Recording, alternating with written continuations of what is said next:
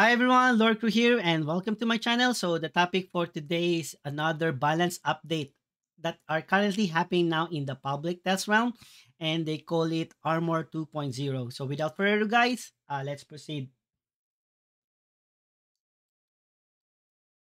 So as you can see from the post I'm showing to you, from Reddit, but technically the announcement came from the God Unchained Discord posted by Eclipse, the community manager. So uh, they call it 2.0, and the question is why they need to do an PTR update dedicated only for armor, and what are the other changes with other cards, especially with cards with an armor or ability. So first of all, guys, this information, I will copy paste the link on the description below so you can read further. And technically, the original posts are only in the Gods Unchained Discord, and you can see that one. If you go to Gods Unchained Discord, go to the balance update. There's the announcement is posted there, and there's no post on the blogspot or especially on the Gods Unchained website. Okay, no post in Gods Unchained website, especially on the blogspot.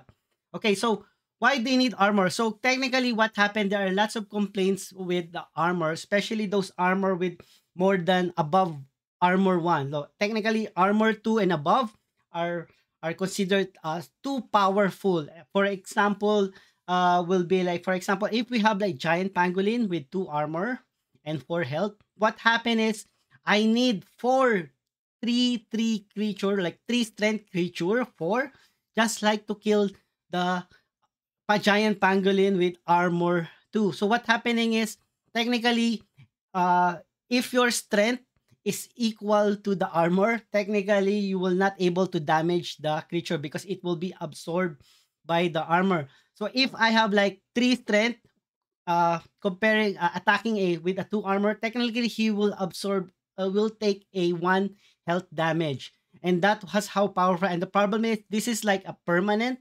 So what happened is, because it's permanent, it's more powerful than the protect. So protect, remember, it's a one time. It's like a one time protection from any source of damage, no matter what amount. So for the armor, it's like a permanent, and it literally blocks negate strength equal or lower to that armor value. So, and that's what's the big complaint. So now what will happen, guys? Similar with protect and similar with the relic, there's like some sort like a durability. So if the creature receive a damage, more it's like a damage, technically he will reduce -1 armor. So for example, giant pangolin, right? I attack with a 3 creature. Technically he will receive 1 damage. Now once it's done, he receive 1 damage. What will happen? One of the armor will be reduced to 1 or be broken. So technically think of it as a relic, like a relic now. So uh, if the creature is a 2/2 creature attack the giant pangolin, the 2 armor will absorb and never cause any damage to giant pangolin, then there's no armor reduction. So the only armor reduction every time a health has been reduced and it bypass the armor itself. So that is like, I believe, like a good idea. For example, Polyhemia having a 4 armor, technically it's very difficult for you to kill him using a creature or weapon, especially those 4 armor. At least you have like opportunity chance to bit by bit to break the armor one by one. So from, if you deal 6 damage or deals 5 damage to you, Polyhemia, your next damage, it will only have like 3 armor because it's more than the armor. Okay, so that's the idea of it. Now also, uh uh this means like there will be a lot of creature will be like if armor 2.0 will be updated, of course some of the creatures or card must be updated, just like to make benefits of that changes. Like for example, we all know that if the one armor hit, like for example the guild enforcer, currently it's 3/5 with 1 armor. So technically if I attack a 2/2 on guild enforcer, automatically it will disappear. So any armor 1 will automatically will disappear. If it's armor 2, then 1 minus. So there you need to do some balance changes, although also with other creature that can produce armor. and also with creature with armor.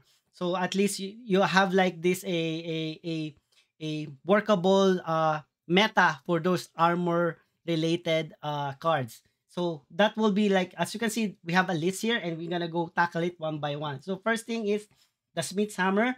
So as you can see here, it's a weapon. It's just changed from 5 casting cost to 4.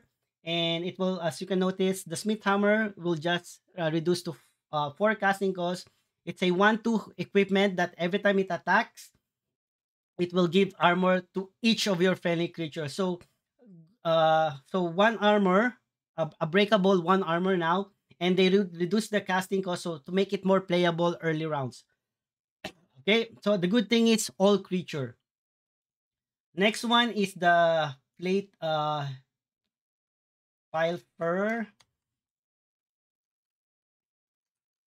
So the plate file fur, it's a forecast 1/5 with blitz that absorb that not steal armor, not absorb armor. So technically what will happen, he from forecasting cost, he will become now 3 caster. So this is a good card now for deception because this one has blitz. So it's literally, and having a 5 health means literally it's not also good versus it's not also good versus for just with armor, but good creature remover, especially has like more health. The downside is just one attack, but I think it will be more playable compare what it's been used now. So Venerable Paladin, what will happen if the new is armor one frontline afterlife give this creature armor to your strongest. So previously it was give armor to your weakest, now goes to strongest. Give all. No, before give all of these creatures armor. Now armor one give this creature armor. So okay, so no, I think it's same thing, guys. It's just like the stats and from weakest to strongest. So what happened is like it become now 2-3. I think the 3 casting cost works with the 2-3 health, and with additional armor it become like 2-4. So if he dies, the if he dies on so this is the thing. If he dies, what if someone's attack him at 2-2? He become now a 2-2 without armor, and if he dies, because he has no armor, means he will not give the armor to other creature. That's like the big question here. Give these creatures armor to your strongest. So that's what happened. So if he die as a 2-3 or 2-3 with one armor, if he die as a whole, he will give the armor to the creature. But because armor are now breakable, if he's now become a 2-2 or he's been attacked by a 2-2, he become now a 2-2 without armor. When he dies, means like he will not pass on the armor. So that's the drawback. But instead of weakest, now it's strongest. Okay, loot squire, looting squire. Uh, looting squire, he just added a 3 to cast 3-2 with one armor. So technically, one armor, think of it as like a one additional HB, but it absorbed one damage. So I think this is more playable now, something like a raid revealer equivalent in terms of 3 spots. And the good thing is like a 3-3, a 3-2. So whenever another one of your creature dies, you will get +1 armor. Uh, and that's the thing. So in early round, if for example I attack, my creature die. I before I attack, cast looting squire, and if I attack and that my creature died, especially like for example, Vanguard Axewoman Blitz, I attack and he dies. Technically, he become now a 3-2 with 2 armor. So I think this is like a good candidate for a aggressive kind of decks. So Armadillo Familiar. So he become now a 2-2, just stats increase. Stat increase at the end of your turn. If you have played 2 or more spells, give this creature +1 armor. So one casting cost 2-2. If next turn he survive, as long as end of turn, for example, so it means every time I play 2 spells. So this is good, especially for the tempo aggro, where or tempo card draw aggro or card draw aggro means like because of the card draw ability, I have like more spells, one casting spell. It means like I can like have one. every end of turn I get armor every turn. So I think it's okay. It's a one to cast 2/2. And that's the thing. I need two spells before to give him one. I think it's playable for the aggressive one with lots of one and using your card draw ability just to have more spells for the Armadillo Familiar. Bronze Gate, they already nerf buff him back. Previously, he was like a 2/4 3 to cast 2/4, but now because of the armor are breakable now, they gonna return back his original health, which is 3 to cast 2/4. Aspect of Pangolin. So the aspect of Pangolin, what happened is instead of give +3, it will now give +2, but instead of random creature, it will be now a target creature. So for example, if I have a giant pangolin, I can give more, if I can give a +2 armor. And the good thing is the casting cost instead of 4, it became 3. I think that's good also. I think people might play more on this one. Let's see if the increase, there's a slight increase of the price. I think that's good playable. So Spiny, they said one the most will be affected because as you know, Spiny Porcupine has 4 armor. They just gonna change his stats to 2/3 and remove the so he become now a 2/3 4 to cast. So 2/3, yeah, same mana, 4 to cast. 2/3 and with 1 armor, same ability. Technically if that's 2/3 with armor, think of it as a 2/4. Uh I think that's okay. Maybe they should like put him like 3 casting costs. I think 4 casting costs. There are lots of still good forecasting costs like the underbrush boar and the starving saber tooth. I would rather go there because they have like a massive attack, especially the starving saber tooth, like a 2/4 for forecasting costs. I think that's not good, not enough. I believe not enough. Make it. They should like make him 3 to cast. Grand Volt from 3/3 to 3/4. So this is like a front line from a front line can attack. So they just add one more health to make it more hard to kill. Cadmos, uh, Cadmos, instead of like, they just changed the stats, not the ability. So same ability, it became 3/4, which is okay. The problem with Cadmos is that he will no longer be affected by the some of those two strength spells. He, especially Asterius. The second thing problem is because he's forecasting cost. There are lots of good card in forecasting cost, like Master of Indulgence and also Highborn Knight. So add him, you make your total of 5 forecasting cost 5 copies. Usually, light are now are famous because of being a low cost, high strength and high health, like the zoo aggro, like literally, like weenies. So that's the problem. So I believe the best way to buff him, is make him 3 casting costs rather than 4. Heart of Bronze, so Heart of Bronze is nice. Instead of just only +1 armor, it will also give +1 strength here. As per here, 1 strength. And the good thing about this can be comboed with the Enraging Talisman. So the Enraging Talisman, uh, the Enraging Talisman is, it's an ability. Once you tap it, deals 1 damage, give each creature +1 strength and deals 1 damage to them.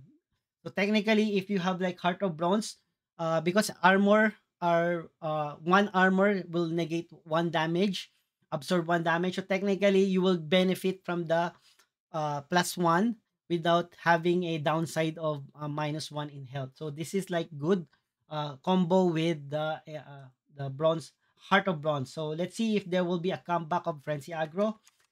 Animated Armory. So this is like forecasting cost. Same casting cost, they just changed from backline Kanata armor.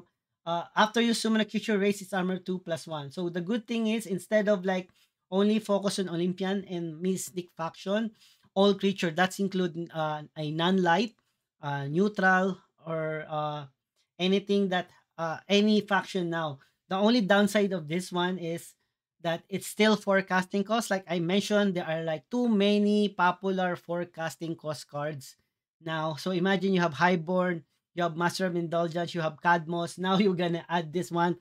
So technically, you might run out of spaces for the forecasting cost. So that's the downside. Panforge Master uh, from 3-3 to 4-3. I'm sorry. Panforge Master. So they just changed the stats here from forecasting cost into 4-3. So the only downside here, guys, is that there are like more good forecasting costs in the Zoo Zombie deck or Nether or Zoos or Zoo deck, especially on four, especially the Undecaying Rhino and other four creature with a better health. So I think that's it, the downside, and that's the main reason why nobody playing Panforge Master. So Guardian of Simulacrum. So the problem from him is that instead of at the end of turn, it became now at start of your turn, as mentioned here. At the start of your turn, this set this creature equal to your total spell boost. So that's the downside. It was like it. This is a nerf for Guardian Simulacrum because there's a currently a meta like the turtle, structure turtle, magic structure turtle. They're relying on Scepter of Artistry to boost him, to boost to give more spell boost to for him to get more armor. The sad part is that it will be instead of an end of turn, it will be the start of turn. So technically, the opponent has an opportunity to kill him before he gained those abilities. So that's the downside of the difference. The next one is Miasmic Forge. The Miasmic Forge, in terms of instead of deals two, it becomes now deals one damage to your to both gods. So before it was only you will take damage, two damage. Now both gods will take deals one damage. And the good thing is after you summon a creature, you give up a +1 armor here. So good for the zombies. Good for the zombies, but still the main problem of the zoo zombies are the creature with armor because majority of the zombies are 1-1, like one strength. So technically, if opponent has armor, especially versus war now, if they have like bronze of heart, means like I have like no more damage now. So no damage mean no heal from the leech. Blood armor. For each creature given armor this way deals 2 damage. So but that's the problem with this one. So currently now what's happening, it will give armor to all creature, and I will receive 2 damage for each creature I give. So this is like a suicide. If I summon a outnumber the living, I get 6 zombies and cast this one, I will receive 12 damage. So this is like a suicide card. It's a suicide card unless there's a combo where we can switch health with the opponent. Which creature given armor destroy these two? Yep. And the last thing is the most famous one of the most famous nature. Especially now they're gonna put him back to armor 2, which is I believe is needed for him like to survive. So the 2 armor will give giant pangolin the ability to survive after once he attacks, especially because he's blitz, right? Especially if he attack a 2-2 a 2-2 creature randomly, but because of confuse, it means like there will be no damage on him and no armor reduction. So I think Giant Pangolin deserves to be on armor too also, especially if you're gonna have like there's a way now to broken it or remove one per damage.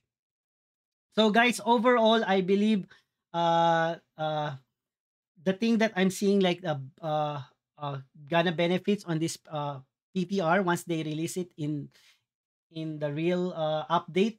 The giant pangolin, Cadmos. I think we might see some player may add Cadmos because it's 3 attack. It means like it can deals more. It's like a big threat now on the board. It can literally kill any, and because he has 1 armor, uh, Bronze Gate might be a comeback, and even the Heart of Bronze, especially the Heart of Bronze for like the Frenzy aggro combined with the enraging talisman or anything that has like ability like the even the enrage god power, like imagine deals 1 damage, if that has an armor means it will get more pump. So we might see a buffing armor war kind type of meta, like a frenzy armor meta deck. So that's what I'm seeing. So big hurt for Spiny Porcupine, big hurt for the uh, Blood Armor, and especially the Guardian Simulacrum, which is there's a lot of a magic structure turtle deck. Aspect of Pangolin still playable, especially they reduce the armor. They reduce the casting cost, even though they reduce the armor, because now you can like select it now rather than a random. And that's it. So now the big question is, will this hit the production, or the it will literally be patched to the actual God's Unchained? That will be a big question. So what happened? War 2.0, they managed to implement it. Sleep 2.0, they cancel it because there are lots of feedback that it might hurt more the deception rather than the board wipe deck. So the armor, who knows, it might create a new meta, especially for war and nature. And we're gonna wait. So if you have like a suggestions, kindly go to the this GU Discord, and on the balance update, or like on the general channel there, just message what do you feel like, what's need to be done on the armor 2.0 to make it balance. Okay, so guys, if you have like questions and suggestions, can you please leave me a comment, and if you like the video, please subscribe and like, and see you next time, and thank you for watching.